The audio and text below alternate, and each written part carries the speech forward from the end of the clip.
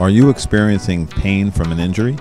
Did you know that there is a way to reduce that pain naturally using cold therapy?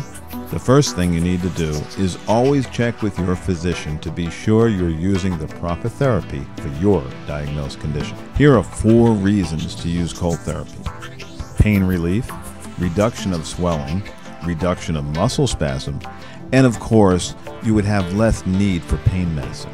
Pain relief is probably the most common reason for using cold therapy. How does cold therapy work with pain relief? Let's explore that. Cold therapy slows down the electrical impulses going to your brain telling you you're in pain.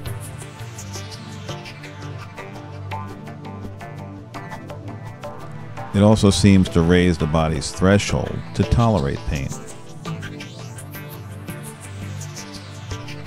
Cold therapy helps the release of extra endorphins, which is the body's natural pain reliever. How does cold therapy work with reduction of swelling? Cold causes the blood vessels to contract. Excessive blood flow to the injured area causes swelling.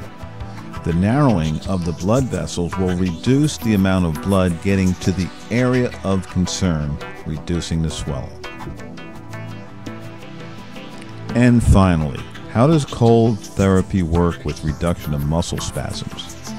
Pain is actually the cause of muscle spasms, so by reducing the pain, you also reduce the muscle spasm.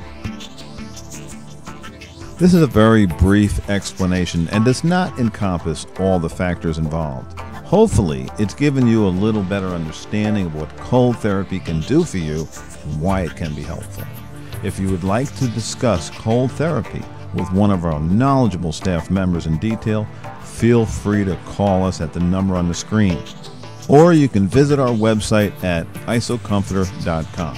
Here you can find out all your options and how economical cold therapy really is. Give us a call or stop by our website. Thanks for watching.